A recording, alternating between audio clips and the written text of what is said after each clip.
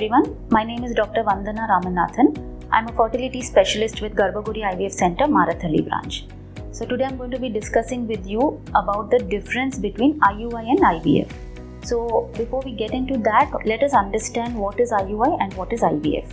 So the full form of IUI is Intrauterine Insemination and the full form of IVF is In Vitro Fertilization. Now both of these are usually parts of artificial reproductive technology, but they are very different in terms of the indications and the procedure as well. So first and foremost, coming to IUI. Now in which couples do we recommend IUI? So we usually recommend IUI in couples who are younger, usually the husband and wife of a younger age. Second is that in IUI the lady has to have both her fallopian tubes open. Third is better that the lady has good ovarian reserve and the male has normal or near normal semen parameters. So these are the couples that are ideal for an IUI procedure, and the shorter the period of infertility is, the better the outcome of IUI is. So what do we do in IUI?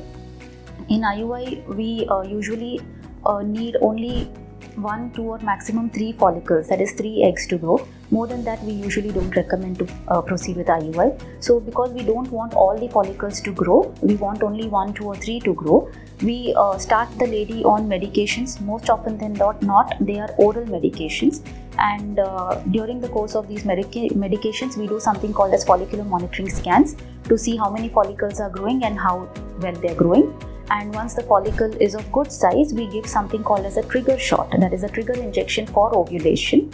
And post that, ovulation is usually expected somewhere around 36 hours after the trigger shot. And at the time of ovulation, once we have documented ovulation, we ask the male partner to give a fresh semen sample. This sample is processed and washed, and on the day of ovulation, this processed semen sample is instilled into the lady's uterine cavity using a very thin catheter called as an IUI catheter. It's an absolutely painless procedure, and it is an OPD procedure, and it does not require anesthesia. Once the IUI procedure is done, after a period of 2 weeks, we do a pregnancy test to ascertain whether the lady has conceived or not. So an IUI procedure, if you see, is a very simple procedure. There are not much of medications or injections, or even for that matter follow-ups are limited. Now coming to the IVF procedure, now IVF is completely different from IUI. What are the common indications for IVF? First and foremost, for IVF, if the lady has both fallopian tubes blocked, it is one of the most common indications for proceeding with IVF. Second is if the couple is of older age, say the lady is 35 and above, then we prefer IVF because with age the egg numbers and egg qualities are definitely lesser than in a younger couple. Third is couples who have a male factor where the semen parameters are not very good, where the count is very poor or the motility is poor, morphology is poor. So patients with the more severe form of male factor infertility, and couples who have had repeated failures with simpler treatments like IUI. So these are usually the couples who need to go for an IVF. So if you see, the indications for both are quite different. So once we have decided that the couple has to go for IVF, again the procedure itself is totally different. In IVF, the intention is that all the follicles in both the ovaries grow, because we want to try and extract as many eggs as possible, because the more number of eggs we get, the chances of getting better, and more number of embryos is more, and then which will also improve the success rate for the couple. So in IVF, because we need more number of eggs, what we do is that we start the stimulation most of the times with injections rather than with oral medications, and the number of scans required in between and the monitoring is more strict, and the patient might have to come for more frequent follow-ups during the IVF procedure.